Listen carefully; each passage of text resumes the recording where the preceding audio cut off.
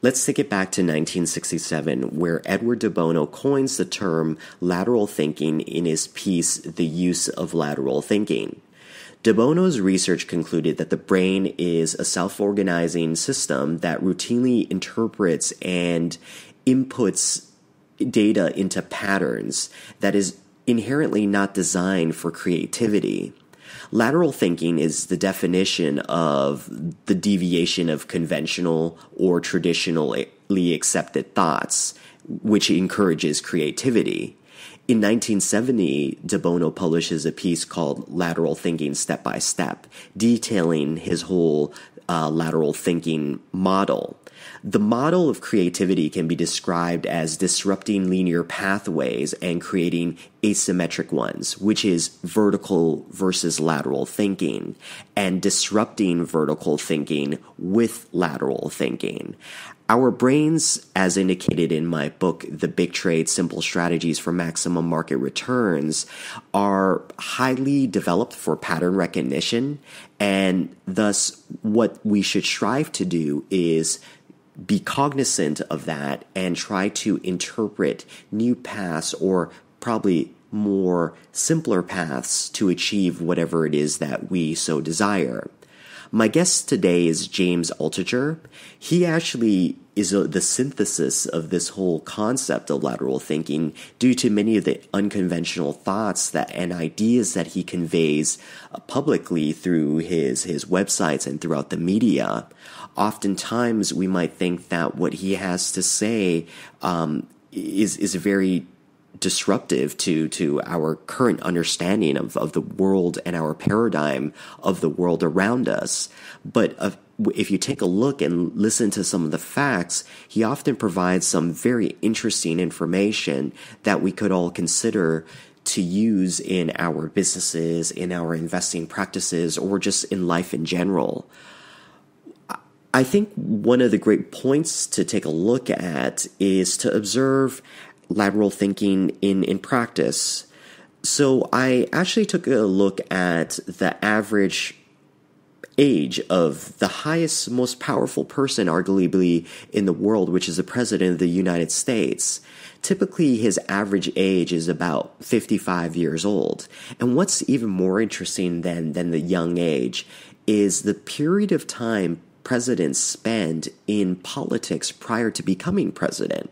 You would think that for someone with such a title, they would have to spend almost a lifetime of service in political office prior to becoming the president.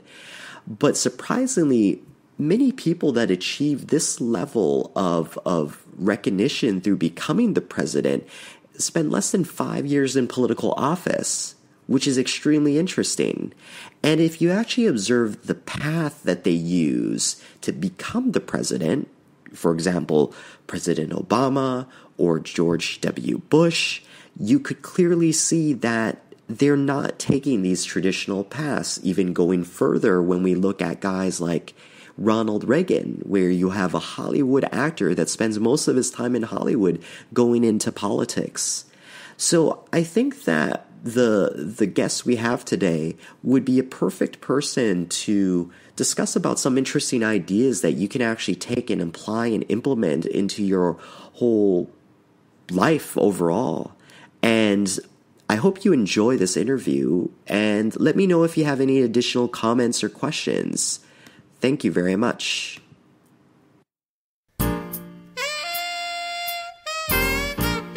You are now listening to The Big Trade with Peter Pham, enlightening conversations for maximum market returns.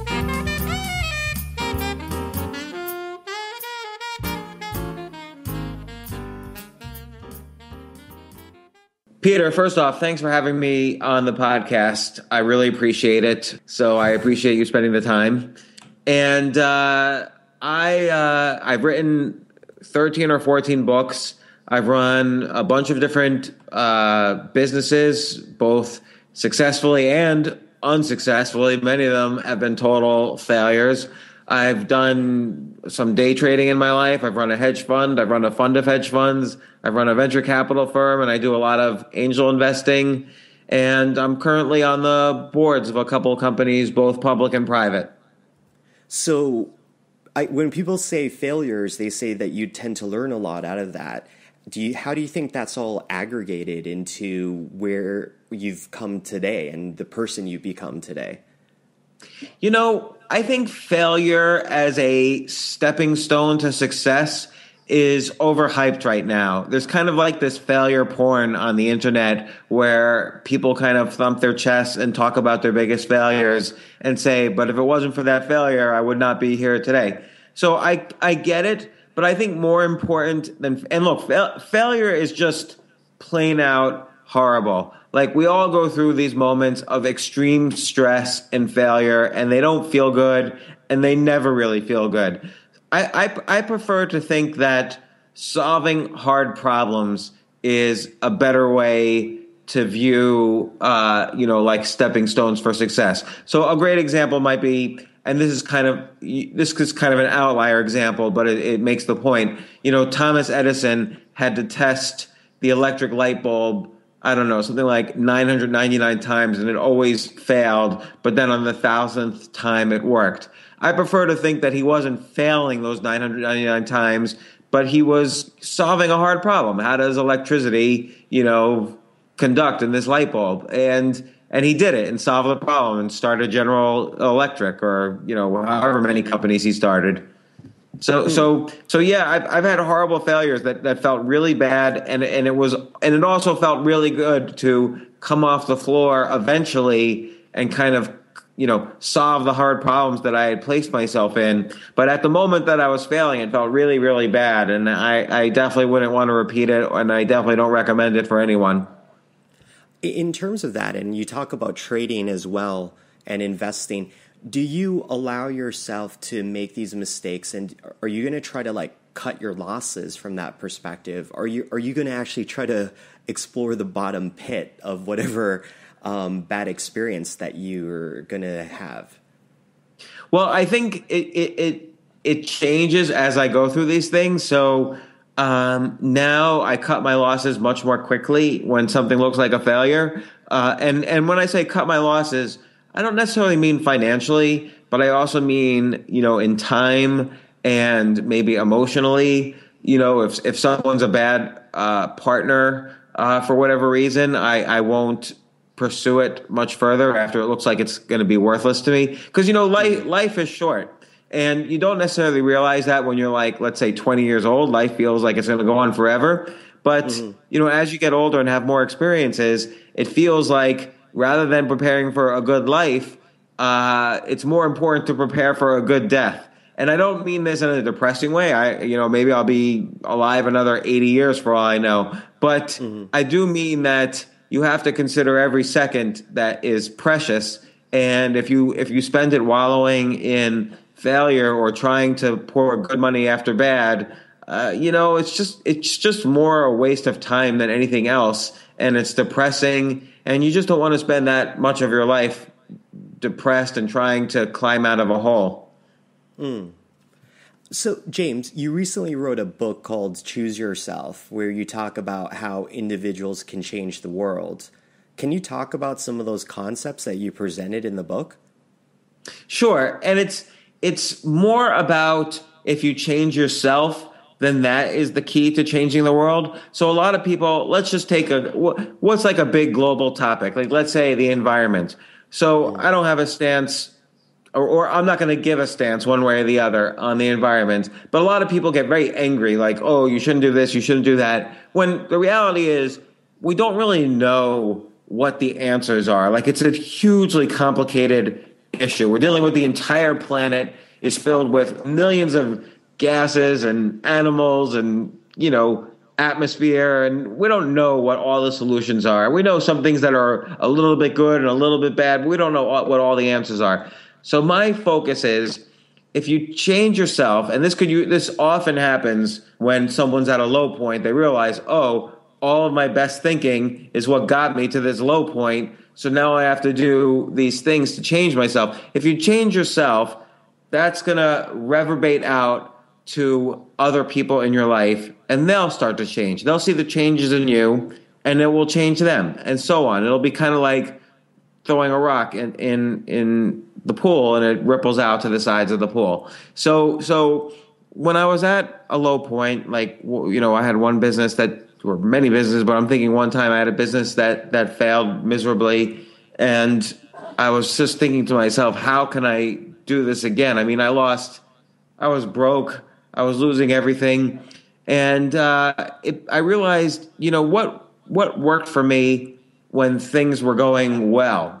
So I realized what worked for me, and I started applying it again, and it worked for me again. But I realized what worked for me was what I call, in the book, Choose Yourself, I call it the daily practice. So it's this idea of being physically, emotionally, mentally, and spiritually healthy every single day. Like, you can't, like, every day it's a daily practice, because if you stop practicing, you lose your muscles.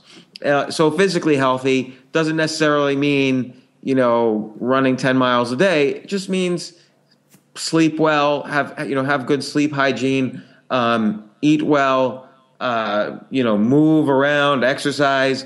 Again, not going to the gym, but making sure you just don't get out of shape. So that's physical health. Emotional health is very simple, and yet most people have a hard time with it. Be around people as much as you can. Be around people who you love and trust, and who love and trust you. Spiritual health is, a lot of people think of that as religion, but you can also just think of it as, whenever you feel thoughts of anxiety or nervousness or failure or anger or regret coming up, try to notice it and replace it with a feeling of gratitude. And so some people call that mindfulness. There's lots of words for it, but just keeping in mind to be as grateful as possible, particularly in those moments when you're kind of cycling down to regret and anxiety and anger. And look, this doesn't affect just people who are down and out. I had dinner this weekend with someone worth $500 million, and yet he was filled with regret that he messed up a little bit and he wasn't worth $1 billion. So it happens that it almost seems like, oh my God, that guy shouldn't be that way. But we're all human beings. And so we all have our ups and downs. It's just part of our biology. And so recognizing when you have a down cycle in your biology, the most important thing you can do is to do these things. And then finally, mental health doesn't refer to your sanity, although it could. But I sort of view that it's very important to constantly be coming up with ideas. Most people, everybody, if you're sick and you're in bed for 2 weeks, just 2 weeks, then you actually need physical therapy to walk again, because your leg muscles atrophy so quickly. And it's the same thing with your idea muscle, your creativity muscle. If you don't exercise it, it atrophies. So I recommend writing down 10 ideas a day.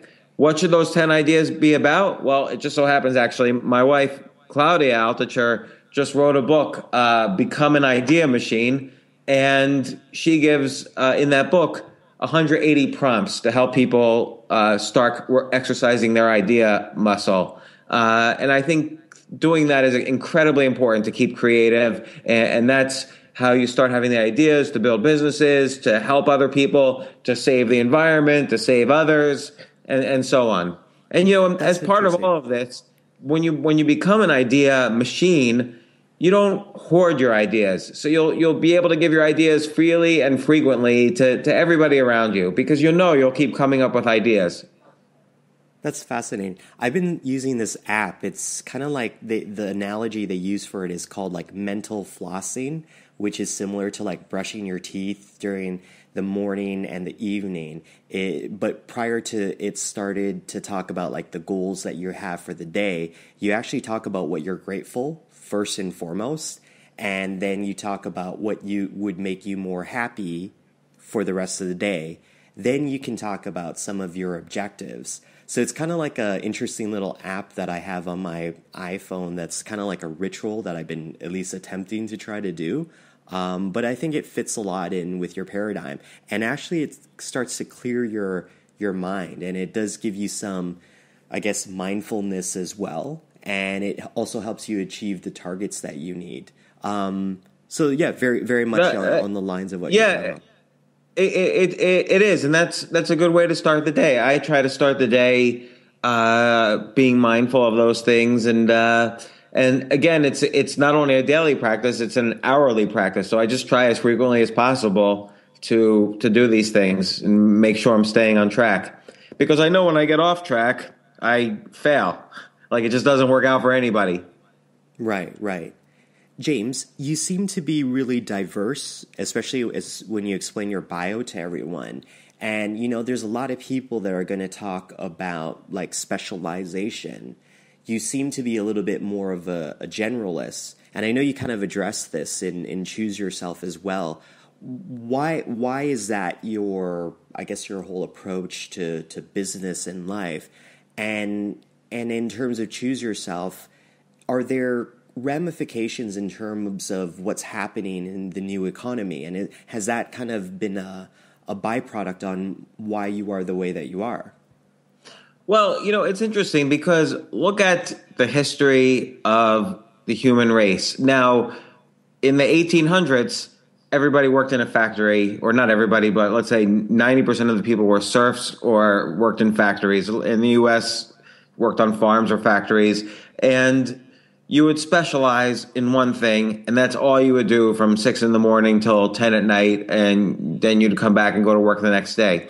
But for millions of years before that, the entire reason humans evolved, we're the only animal to evolve a prefrontal cortex, is the prefrontal cortex is for adaptation, particularly environmental adaptation. So we could move out of Africa and move to Europe and Asia and North America and cold environments and warm environments. But that also applies to what we do in life. People have many different interests. And I find often when I combine interests, and sometimes I call this idea sex, when you combine ideas on different interests, it results in new ideas, baby ideas that could grow up to be great businesses.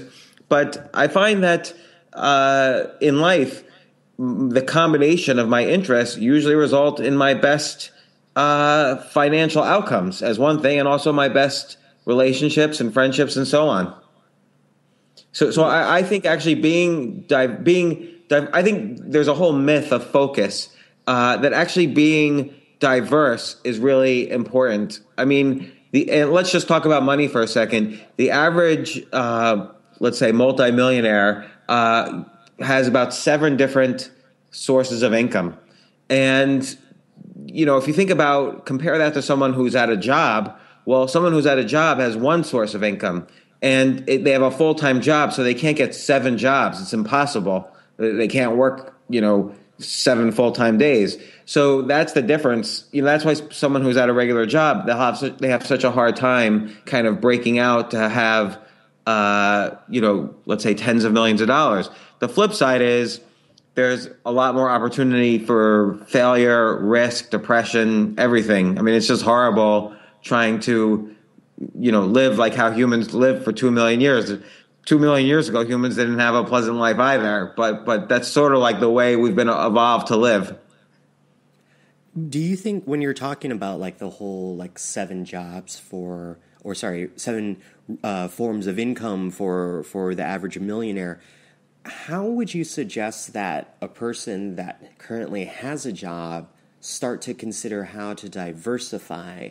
And also, by them having one of these jobs, doesn't that restrict them to some extent from a perspective of capital, right? There's going to be probably a lot of people in the audience thinking, look, I don't have enough capital, I don't have enough time. How can I scale all of this to create some kind of parity amongst these millionaires that you're talking about? Right. So that's a great question. And it's the question every single person starting from scratch has to ask themselves at some point or other. So for instance, I started totally from scratch. I was working a full-time job. I had $0 in the bank. I was living paycheck to paycheck. Literally, I was living in a, 1-room apartment with a roommate, and I would keep all my clothes in a garbage bag, including a suit, and I'd pull that suit out in the morning and put it on and walk to my job. And then on the side, I started a business with somebody that I knew, and so I'd work my job from 9 to 5 or sometimes from 8 to 5. And then at night, I would go over to my business partner's office and we'd work on our side business. And it was slow and steady, and sometimes not so steady. And 18 months later, I finally quit my full-time job to go to my startup business. And that I had to feel that confident in it because I was very risk averse. So I feel that confident in it by that point we had over a dozen employees. And and I was the CEO. So I had to feel that confident in it, though, before I would leave my full-time job. So it's an effort. Like a lot of times people write me like, oh, I have this great idea. I should get funding and just quit my job and just start it off. It doesn't really work that way. Like you kind of have to get customers and you kind of have to prove yourself that this is a good idea that's going to make money. And then look, by that point, by the time you've proven yourself, you might not need the money. You might have, the cheapest money is customer money. So, you might wait till you have customer money before you make the leap. That's very interesting. But every single person in the world who goes on to become a success started off with that question. I don't have the money. I don't have the resources. I have responsibilities. I have like wife and kids or husband and kids to pay for. I can't do this. And figuring your way around the word can't is the way you do it. And part of that is becoming this idea machine. So let's take it step by step. For example, James, we've talked about generating ideas. I know that you typically do that. How about let's run it through? Let's take a scenario in which you have this guy that feels as if he has limited time, capital, and resources, and he's basically sitting there on his bedside coming up with his 10 ideas. How are we going to turn this into a $10 million business? And then what do we have to do not to blow it? Great question. So I'll give you two examples from my own life. So I'll talk about that first business. The internet was just coming around. This was like 1996. I had a full-time job, but I would think of all these companies that would need websites. And at the time, I knew how to program websites. Not that many people did. And my business partner knew how to design websites. And so we would just approach companies, sometimes cold, sometimes through a network. Over time, you build a network. So you do one or two websites. So we did one or two websites. And then we would ask our customers, hey, who else can use us? We'd ask for advice from our customers. And the way we would not blow it, because we worked so hard and we were so desperate to make this work, we would always overpromise and overdeliver. So, there's a saying, underpromise and overdeliver. I don't like underpromising because that's lying. And everybody knows when you're lying. So you underpromise and overdeliver, that's what people expect. But if you overpromise and you leave the meeting and they're like, oh my God, did he just say that? Did he just promise that? And then on top of it, you overdeliver, you've got a customer for life. And then you can go to them. Once you have a customer for life, you can go to them and say, hey, we want to stay in business. What would you advise? Like, who else do you know? And they're gonna help you. They're on your side at that point. They're on the team, and you kind of build your family business, your business family that way. And that's how you build more and more customers and so on. So I'll give you another time. James, let me ask you. You just talked about overpromise and overdeliver. What about in the public markets, primarily in listed stock secondary market, where if as a company you overpromise and somehow underdeliver, you're going to get punished for that on Wall Street, for example. And even if you overpromise, sometimes you set the expectations so high that even if you overdeliver, the bar for overdelivering becomes that much higher. And as maybe your customers will be fine with it, but your shareholders might be extremely frustrated. What do you think about that? But there's no way to game that really. Like, for instance, Microsoft for many years was classic underpromise and overdeliver. But it became so common that they would downplay next quarter's earnings that if they didn't beat by a huge margin, their stock would go down. So there, I don't know what to say because that's a trading game. what you still want to, so I'm not focused so much on shareholders, but when I'm building a business, I'm focused on customers. And so shareholders, the share price will take care of itself in the long run if you service your customers very well. So for instance, Google, you can argue, services their customers very well. Amazon services their customers very well. So Amazon's a classic case where I don't even know yet if they make money, or certainly they don't make that much. And yet they're such a great service to their customers, their share price ultimately reflects that. And I think every stock sooner or later catches that wave where people realize, oh my gosh, they're like an amazing company, and the share price catches up. So still the key of over-promising and over-delivering. I'm not talking about what you communicate to shareholders. I'm talking about what you communicate to customers, because the share price will catch up. The value of your company will catch up. Okay. Please continue with your next example. Yeah. So my next example is a time later on when I had sold that first business. I had made some money, but then I totally bombed and failed and I won't get into the whole details, but I went totally broke, was losing a home, everything. And I had to figure out what to do. And I didn't even know what skills I had, because nobody was paying attention to the internet anymore. And so I didn't know anything about the financial markets, the business you're in with the hedge funds.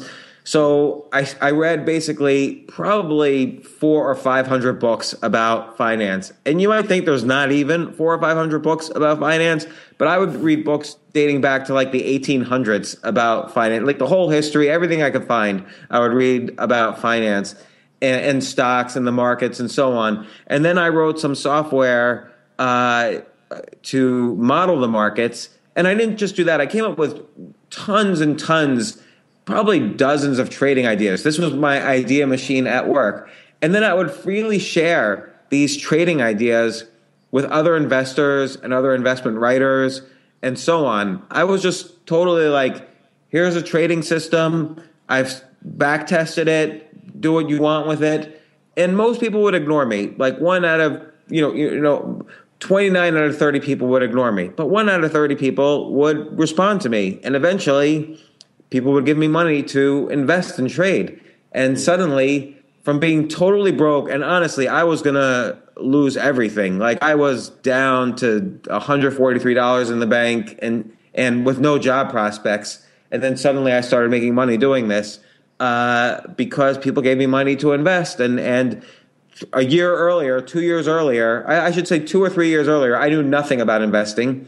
But then through hard work, and a lot of this was at night and in my spare time, I started investing.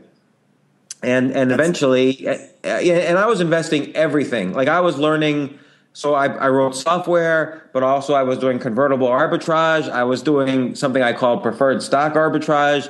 I was investing in microcaps. I was investing in closed-end funds. I was doing every type of investing you could imagine. I was doing value investing, growth investing, everything, and it worked. Some ideas worked, some didn't, and the ones that worked, I kept at, and eventually people allocated money to me, and I built a business doing that. And then I got sick of that, but I knew so much about hedge funds at that point. I started a fund of hedge funds. And people knew I was an expert because I built up my network during this time. And so people gave me money to invest in, a dozen or so hedge funds for them. And I built a business. James, that's almost exactly word for word. I recently published a book called The Big Trade. I pretty much highlight this as kind of like my first several years, just going through reading almost every single book, exploring every single possibility that there is in terms of capital markets, and trying to grab some kind of essence to principles of both investing and trading. And eventually you start to hone it in and start to then be able to communicate about some of your interesting discoveries, about like companies that are generating economic goodwill, but also companies that have the highest probability of, say, for example, appreciating within the next say, period of time. So I feel I feel some kind of kinship here, James, in terms of what we're talking about, because maybe I had double the amount that you had one time recently, where I only had $300 in my pocket. But solely by utilizing your own passion and utilizing, in psychology, we call it like a synaptic network of all your ideas, all your experiences about what you understand about business, which then can be connected to investing, which then can be connected to, like, public markets, for example. So yeah, like it's funny because you asked earlier about specialization. Well, what if you happen to know a lot about the stock market and a lot about geology? Two completely different things. Well, you could become the best investor in the world in oil companies.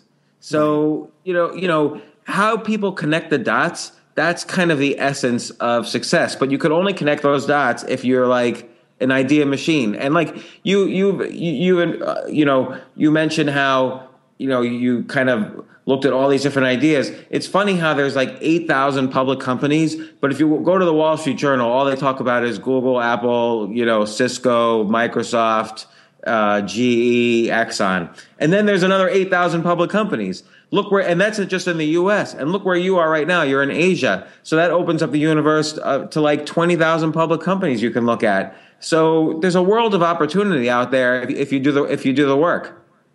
Yeah, exactly. I think one of the key issues, though, and entrepreneurs say, I kind of get annoyed when I have to talk to people about, say, for example, investing into public markets and then just capturing capital gains on stocks. Because entrepreneurs will go, well, I'm going to make like 30-40% in terms of profit margin if I was to do XYZ business.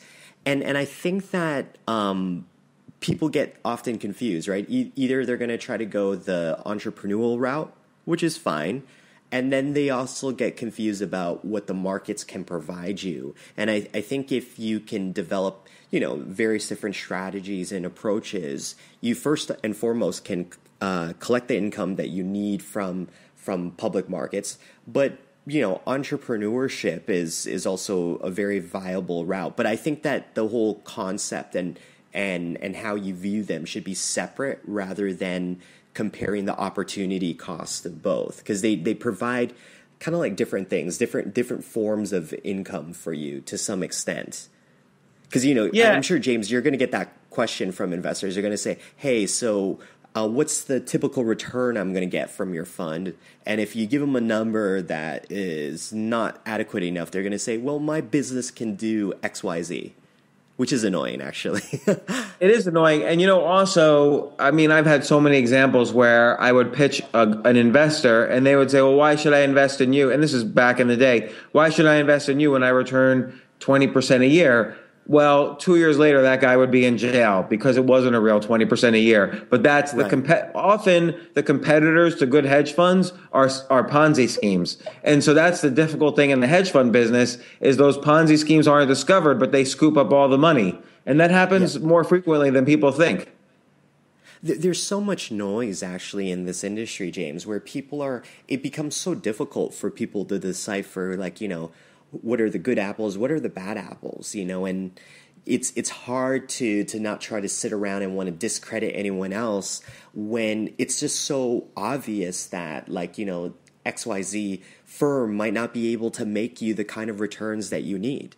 And maybe because they're not in the real business of actually investing and they're more in the business of collecting your capital to generate fees. So, in frontier and emerging markets, it's all about closed-end funds. It's all about being able to aggregate as much capital as possible initially and then having a 6-year lockup, basically. And then what you're going to have is they're going to go into private equity. They're going to try to overvalue some of these assets by actually paying the valuers, a respectable fee to guide them on how those assets are valued, which then creates a significant, discount to NAV. And all you have are like disgruntled investors that get a very bad impression about these markets. Yeah. And look, I always think the best investment you can make is in yourself and in your own entrepreneurship. So I don't like now investing in any funds or anything like that, just because, like you say, there's so much noise. It's hard to figure it out. In terms of choose yourself, as well as I know that you kind of wrote that as kind of like a guidebook for individuals. Is that how it could be used? I guess so, except I don't view it as like, here's what you should do. Like, I'm on a pedestal and everyone else should do this. I started off talking about when I was really sort of down and out, and I say, here's what I did. And I even say, you could try this or not. This is simply what I did. And then I do that, and then I tell stories about other people who did it. So I kind of avoid the self-help thing, but again, just try to describe things in terms of like what I did myself. Okay, great. So James, I know we got to get going soon. Final question. You've talked to a lot of people, really diverse kinds of people, from, I guess, like musicians all the way up to finance people. Who's some of the more interesting people that you talked to, and what did you take away from them?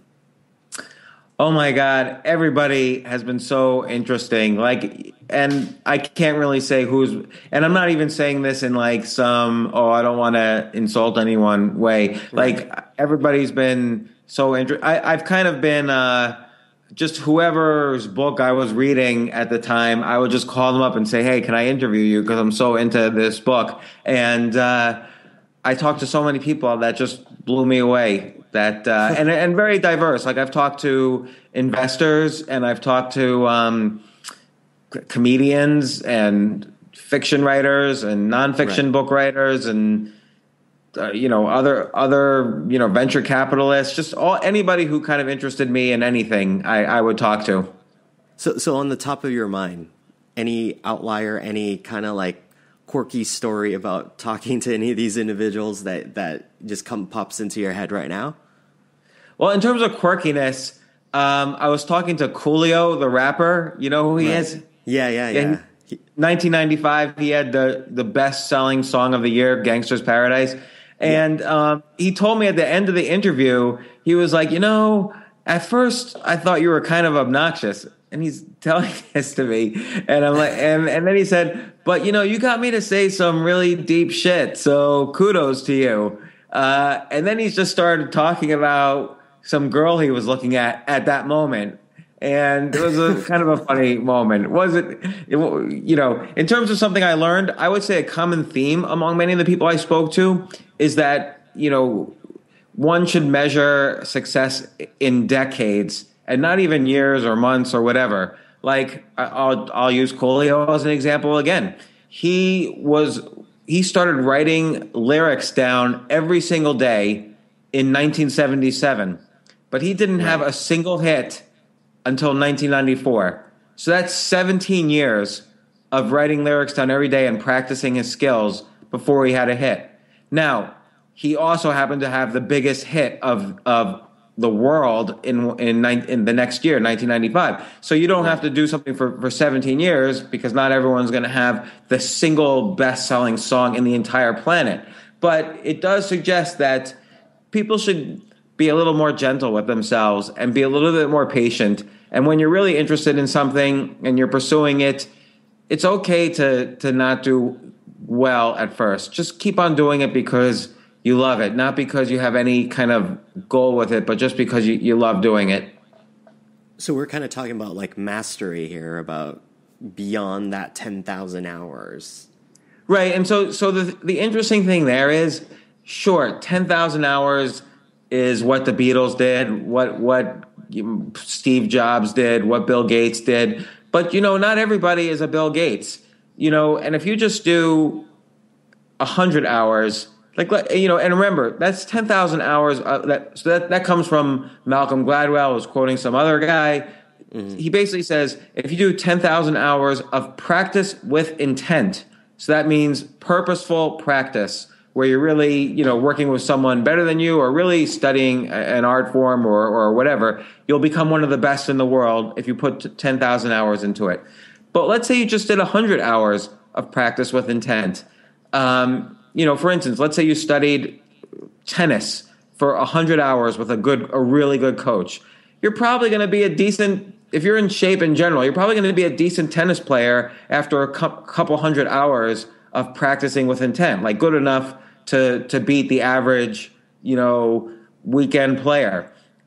So, and then let's say now you make that 500 hours or 1,000 hours, you'll be one of the best that in your industry. You may not be the best in the world, but you'll be, maybe in the top, 1,000 or 10,000, which is good enough to not only make a living, but maybe to make real wealth and make friends and so on. So I'm not a big believer in the 10,000 hour rule because, okay, so I might not be the world champion of anything, but I'm going to be pretty good at a lot of things. And then I'll be the world champion at the intersection of those things because chances are no one else will be in that intersection. That's interesting. What I kind of do is I just said, look, I'm really into finance. So everything that I do is going to have some, even if it's a general connection, it's going to have some kind of connection to some extent. Right.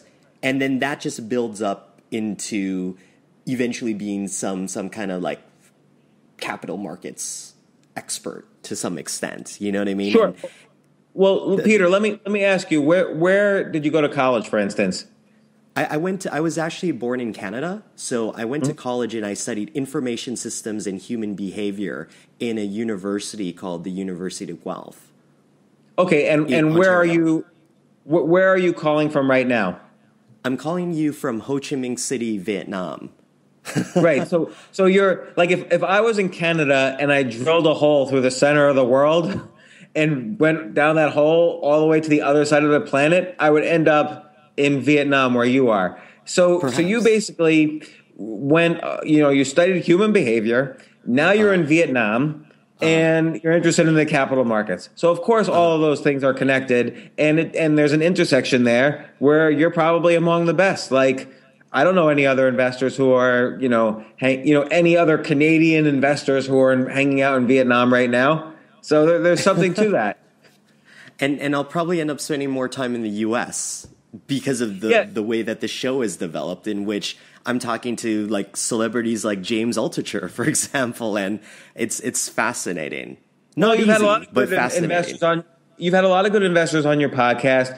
I know, we were talking earlier, you're trying lots of different things for your business. So again, it sort of begs the question, are you an entrepreneur or are you someone who's looking at many different sources of potential income and seeing how they can work together and combine and sort of riding those waves to surf down the river? I don't know, I'm mixing every metaphor, but, I'm almost against the word entrepreneurship because you're not focused on any one thing. You're doing lots of things and seeing where it takes you.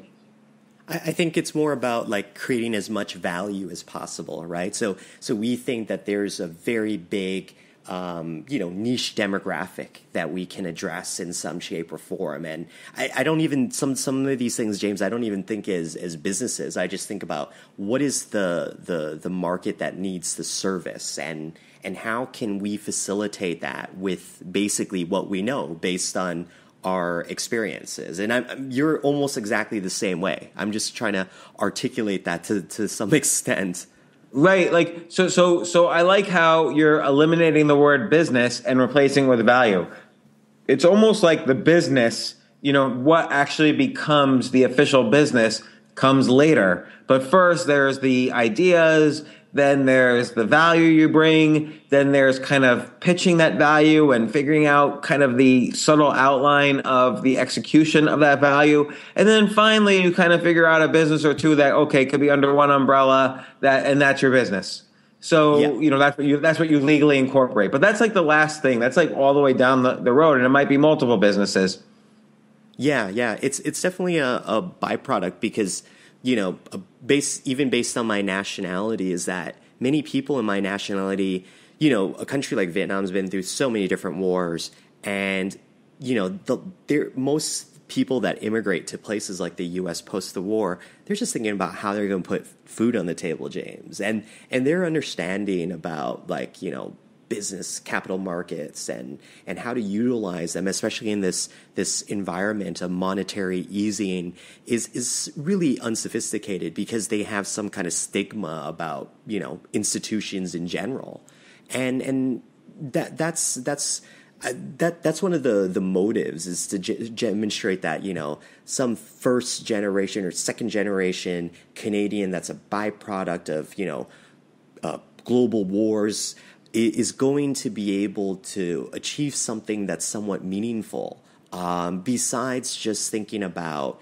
because many people, as you know, just like the Italians when they first came to America, they were probably in many different illegal businesses, for example, just to scrape by and get by. But I think that if you're using your kind of choose yourself approach and are generating 10 ideas a day and thinking about how you can create value, even though it's considered almost like high level thinking, it actually can work, and it can actually start to make a reputation for a particular nationality. So you've seen that in the African American community, where they've had many different outliers that have rise to stardom and success based on what they've done, and it's almost inspired that demographic of people to want to achieve so much more. But you really don't hear that as much from and I'm sure you're going to hear about this same issue, imagine the people that have immigrated over to America from Iraq, right? And 10, 20 years from now, the kind of impact that they're going to make. There's a girl named Michelle Phan. I'm sure you've heard of her. She's kind of like a sensation for doing makeup.